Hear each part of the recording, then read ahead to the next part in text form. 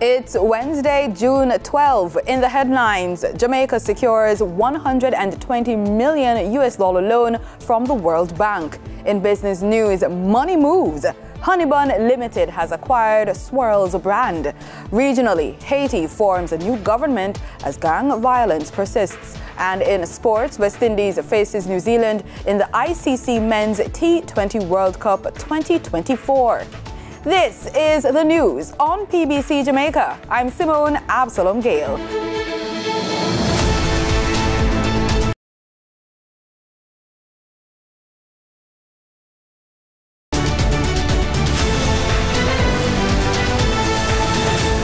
Finance Minister Dr. Nigel Clarke says Jamaicans should not foot the bill for failed financial institutions. He says legislation is to be introduced to protect taxpayers from doing just that. He gave the details at Tuesday's meeting of the lower house at Gordon House. This move comes on the heels of the court's decision to recognize the jurisdiction of a trustee appointed by shareholders of Stocks and Securities Limited during the winding up of the entity over that of the temporary manager appointed by the Financial Services Commission. It is clear from the high-profile instances of fraud involving financial institutions and the funds of depositors and investors that there is need to strengthen the supervisory framework for all financial institutions. Dr. Clarke first announced the government's intention to reform and enhance the system of supervision and regulation of the country's financial sector in January 2023 with a new Twin Peaks model. Under the new approach, Madam Speaker, the prudential regulation of commercial banks, billing societies, merchant banks, microcredit, and eventually credit unions, along with non-DTIs, such as security dealers, insurance companies, and pension funds, being consolidated into one regulatory peak under the supervision of the BOJ. Similarly, all market conduct and consumer protection regulation will be consolidated under the other peak, under a proposed Financial Services Conduct Authority, which will be the successor agency to the FSC. He says the new bill will give greater autonomy to the regulator. Under the new approach, Madam Speaker, the prudential regulation of commercial banks, billing societies, merchant banks, microcredit, and eventually credit unions, along with non-DTIs, such as security dealers, insurance companies, and pension funds, being consolidated into one regulatory peak under the supervision of the BOJ. Similarly, all market conduct and consumer protection regulation will be consolidated under the other peak, under a proposed Financial Services Conduct Authority, which will be the successor agency to the FSC. Consumer protection will also be considered in the new bill. The Financial Sector Conduct Authority, on full implementation of the Twin Peaks model, will be responsible for market conduct regulation and financial consumer protection for all operators in the financial sector, whether they're DTI or non-DTI. So the people of Jamaica will have a consumer champion, as has long been advocated in this House, that is totally and solely focused on consumer protection across the financial services sector. Dr. Clarke says the implementation of the Twin Peaks model is expected by 2026. Over 3,000 people will soon have increased access to potable water. Minister with responsibility for information, Dr. Dana Morris-Dixon, made the announcement on behalf of Minister with responsibility for water, environment, climate change and the blue and green economies, Senator Matthew Samuda, at Wednesday's post-cabinet press brief. He announced a 70,000-gallon tank for Constitution on Hill, a 50,000-gallon tank for Top Road in Mavis Bank, and approximately $100 million water project in Benedict's Height in Bull Bay.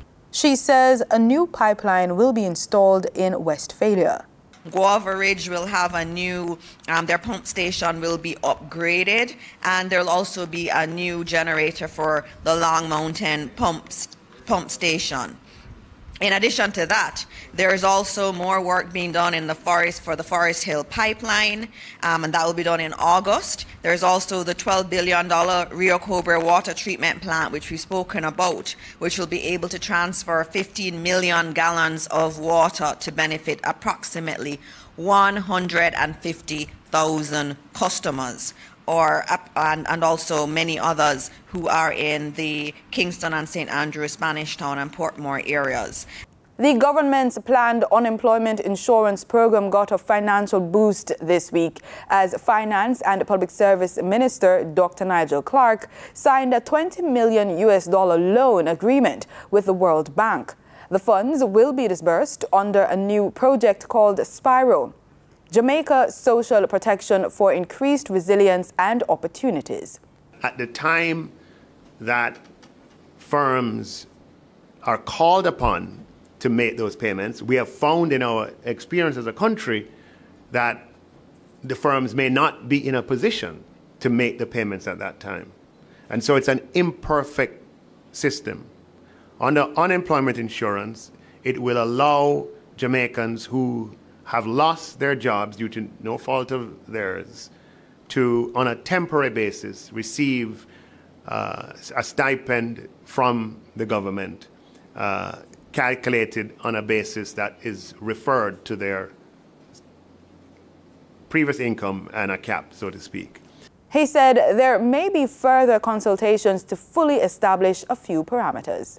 We're very pleased to be working with the World Bank on this through the Ministry of Labour and Social Security. There are parameters that we're going to have to finalize in consultation, and we've sort of given, in my budget presentation, sort of given an overview of some of the considerations, and we might well need to accompany this reform with further reform on our statutory deductions, consolidation of our statutory deductions to ensure that we can do this in the most efficient way for the vast majority of the population. When announcing the employment insurance program in Parliament last month, Minister of Labour and Social Security Pernell Charles Jr. said the details of the proposed model, governance, management and investment strategy will be submitted to Cabinet for approval in the current financial year.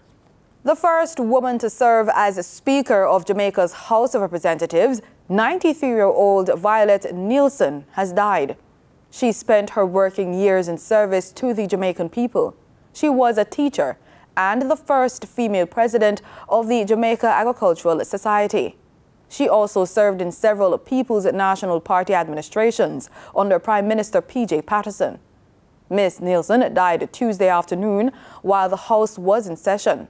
Current House Speaker Juliet Holness made the announcement on the motion for the adjournment of the sitting. Education and Youth Minister Favour Williams has emphasized the critical role played by school principals and teachers in creating conducive learning environments for students. Speaking at the Jamaica Association of Principals of Secondary Schools conference in Trelawney recently, she lauded their dedication, noting their efforts to ensure both academic success and personal growth. Minister Williams emphasized the pivotal role educators play in shaping the nation's future through education, praising their commitment to providing conducive learning atmospheres, saying, quote, "It cannot be lost on us the important role being played by our educators and their willingness to go the extra mile to create an environment for their students that is conducive to learning," end quote.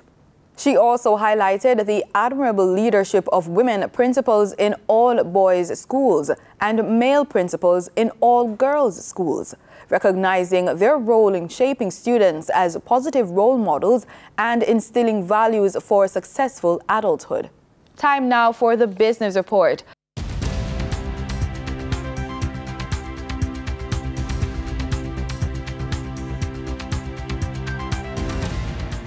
Honeybun Limited has advised that effective June 1, 2024, the company acquired the Swirls brand. Honeybun has further advised that with this integration, the company plans to enhance its product portfolio, offering a wider variety of baked goods and meals to meet the growing consumer demand. Sagicor Select Funds Limited, Select, the investment company which operates two exchange-traded investment funds, namely the Sagicor Financial Select Fund and the Sagicor Manufacturing and Distribution Select Fund, has advised of its intention to undertake a strategic reorganization, subject to obtaining all requisite approvals. That would result in the funds being converted into 2 unit trusts registered with Financial Services Commission and governed by the Securities Collective Investment Scheme Regulations 2013. In regional business, the International Monetary Fund, IMF, is urging the government of Trinidad and Tobago to resolve its foreign exchange shortages, emphasizing that this must be a top priority for the Twin Island Republic. In its latest Article 4, which was concluded on May 8, IMF directors issued a call to action regarding the ongoing foreign exchange challenges, insisting that an improvement in the way foreign currency is distributed and exchanged in the market is a necessity. They contend that this can be achieved by removing all restrictions on current international transactions and introducing a greater exchange rate flexibility over the medium term to help meet the demand for foreign exchange. Stay with us. Denise Williams has a breakdown of the latest financial market news. During trading for the period of June 11, 2024, the following companies represent the 3 most active stocks that investors bought and sold on the Jamaica Stock Exchange. Palace Amusement Company Limited with 1,717,853 units amounted to 16.79% of the market volume in terms of sales. Sagicor Select Funds Limited Manufacturing and Distribution with 1,564,405 units amounted to 15.29% of the market volume. Sagicor Select Funds Limited Financial with 1,472,323 units amounted to 14.39% of the market volume in terms of sales. Over on the Twin Island Republic of Trinidad and Tobago Stock Exchange, trading on June 11, 2024, registered a volume of 104,096 shares, crossing the floor of the exchange, valued at 1,964,183 Trinidad and Tobago dollars and 80 cents.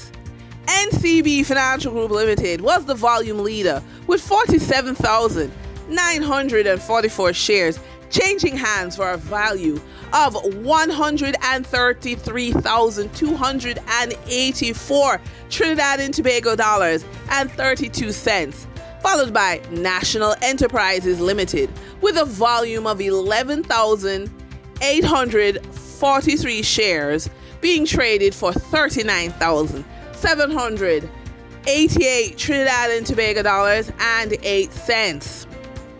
Moving from the money moves of investors, executives, and companies, we turn to the Forex market.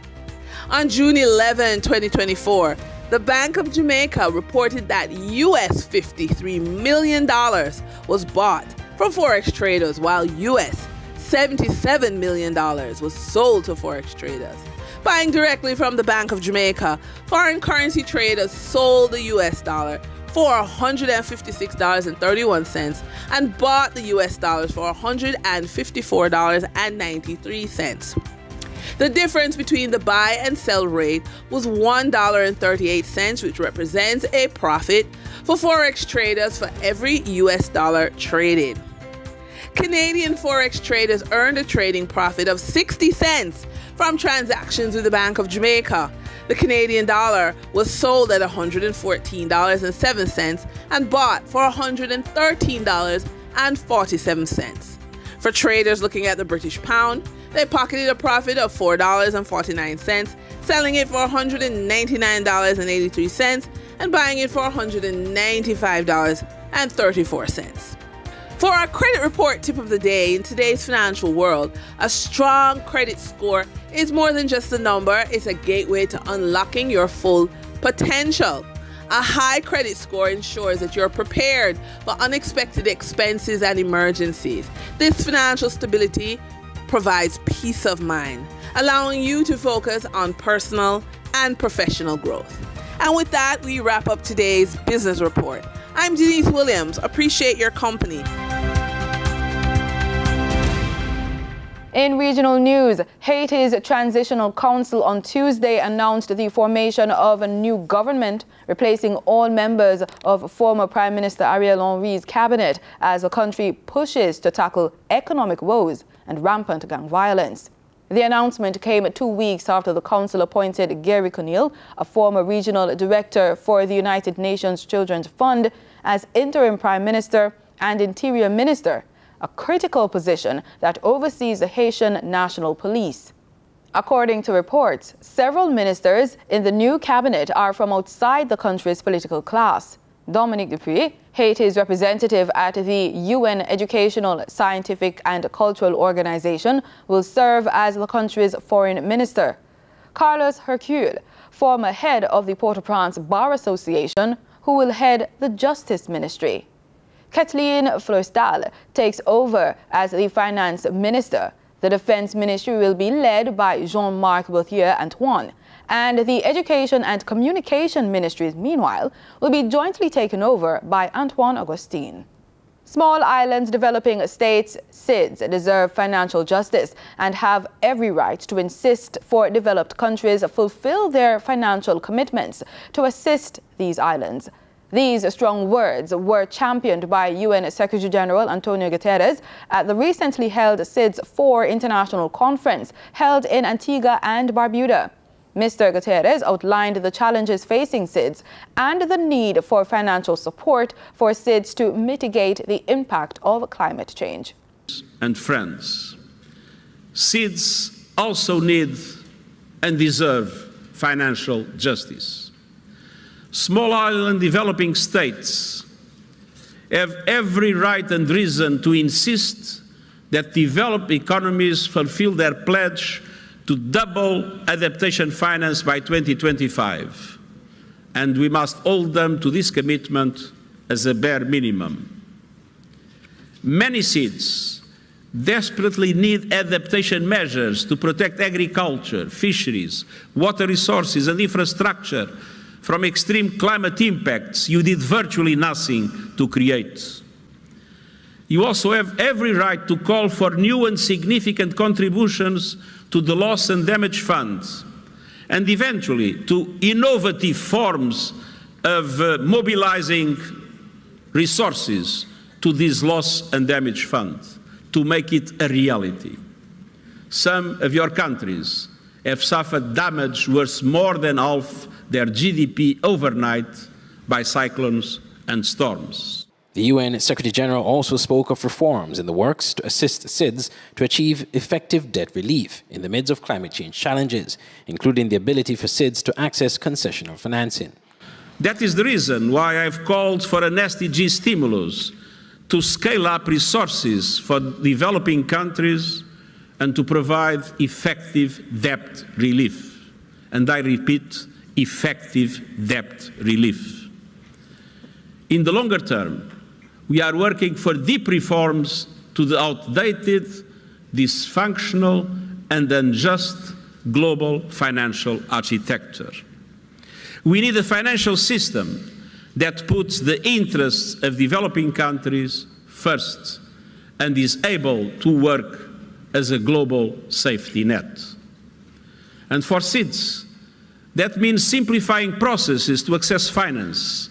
And it means revisiting the rules for access to concessional financing to include the swift endorsement of the Multidimensional Vulnerability Index. The SIDS International Conference was held in Antigua and Barbuda from May 27th to the 30th at the American University of Antigua. I'm Andre Huey for SKN Newsline. Barbados' Prime Minister, Mia Mottley, advocates for a blue-green bank to bolster resilience in all facets of life amid the climate crisis, warning of the imminent threat of losing homelands and culture to rising temperatures. She supports the Barbados Blue-Green Bank Bill 2024, emphasizing its potential to provide affordable capital to companies and individuals. If we are not capable of adapting and becoming resilient, then the loss and damage that we face will be more acute. There is a direct relationship between mitigation, adaptation and resilience, and loss and damage. Now, Mr. Speaker, break it down now into simple language and Bajan. Mr. Speaker, if we keep using diesel buses and gasoline cars, it is going to add to the emissions. And who on the front line of that? All of the people who suffer from the hurricanes, suffer from the floods, the convection rain. I keep calling. We never had rain. It gets so hot at 2, 3 o'clock in the afternoon, the rain just got to whoosh, and it comes down in a deluge, a flood of rain, fast, fast, fast, fast, fast. What this government is doing today, with the passage of this legislation, is to create an instrument, a bank that is appropriate to the times in which we live, and that will not function as your normal commercial retail bank on Broad Street, but that effectively marries the principles of both development banking and investment banking to act as a market maker, to be able to make it easier, to be able to make it better for persons to be able to unlock financing at a time when we have a date with destiny, a race to be able to adapt and, yes, to become resilient. In sports, we look to cricket. The West Indies will aim to continue their winning streak, while New Zealand will be eager to bounce back from their previous defeat when the two teams clash tonight in the 26th match of the ICC Men's T20 World Cup 2024. The match will be taking place at the Brian Lara Cricket Academy at 7:30 p.m. West Indies have played 2 matches in this tournament so far, securing a position at 2nd place in the points table. New Zealand, on the other hand, have played 1 match in the tournament and are currently placed 5th on the points table. Sticking with cricket, the park and ride system is in full effect as organizers try to ease the traffic that is expected during the Trinidad and Tobago leg of the ICC Men's T20 World Cup. TTT Live has the details on its execution. Park your vehicle, hop on and hop off. This is the most recommended option presented to the public on getting to the Brian Lara Cricket Academy for T20 World Cup matches. But how exactly this works? Colonel Colin Millington of the Trinidad and Tobago Defence Force spoke on how the park and ride system will function. Patrons show up at one of the designated venues, right? Show your game day ticket, secure your vehicle, park your vehicle, hop on board one of the shuttles using your game day ticket, journey to the stadium in comfort, watch your game. Once the game is finished, hop back on a shuttle, go back to the same venue that you parked your vehicle, and then take your vehicle and leave. Now, some of the questions that came up in relation to this is, do I need a booking for the venue? There's no need for a booking. It's on a first-come basis. The venues for parking will be at the South Park Shopping Centre car park, which can accommodate 300 vehicles, and the Paria Fuel Trading Company's compound, formerly Petrotrin, using the Gasperola Gate. Paria's compound can accommodate 1,200 vehicles. Additionally, persons wishing to park and ride from North Trinidad, you also have that option. On the 12th and 26th, as part of the park and ride service, you'll have the water taxi that will bring persons who want to use the water taxi from Port of Spain to San Fernando. The schedule for the water taxi is 5:30 p.m. It will leave Port of Spain. Patrons get on board, come to San Fernando, and then from the water taxi terminal in San Fernando, we'll do shuttles from there that will take persons to the Brian Lara Cricket Academy. We'll do 1 shuttle for all persons on board. The water taxi takes 400 persons, so we'll have transportation to deal with all those persons if we have capacity on game day. No need to worry about traffic from the water taxi terminal in San Fernando. You will get to the stadium in under 15 minutes. As for the regular shuttles, from South Park you can hop on one of the services every 5 minutes and from Paria's compound every 10 minutes. Concerned about the safety of your vehicle, Colonel Millington says multiple agencies will have eyes on you and your property. The locations will be covered by CCTV, and that will be monitored at the venue operating center, at the stadium in itself, and at the police OCC in Port of Spain. So you'll have persons looking at the venue, and at Petrotrin, you have security there that will be looking after those vehicles alongside the TTPS and the TTDF. So your game day ticket is your access to utilize the park and ride system. Move smoothly to the venue, enjoy the game and head back to your vehicle, all free of charge. Meanwhile, there is no surprise that tickets for the much-anticipated clash between the West Indies and New Zealand on Wednesday are nearing the sold-out marker.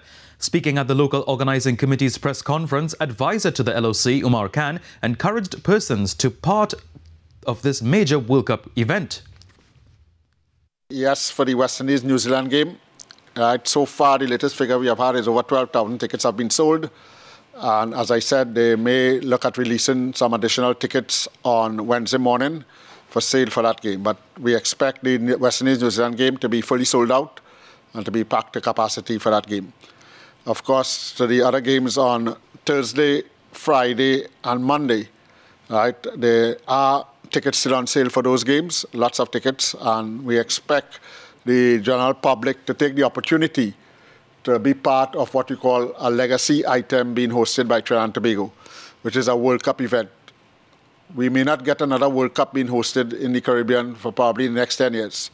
So it's a great opportunity for the fans in Trinidad and Tobago, for the loving cricket public of Trinidad and Tobago, to go and witness a World Cup game, to be part of the World Cup, the ICC Men's T20 World Cup. Khan also mentioned that some of the nation's junior students will have the opportunity to be part of this historic event.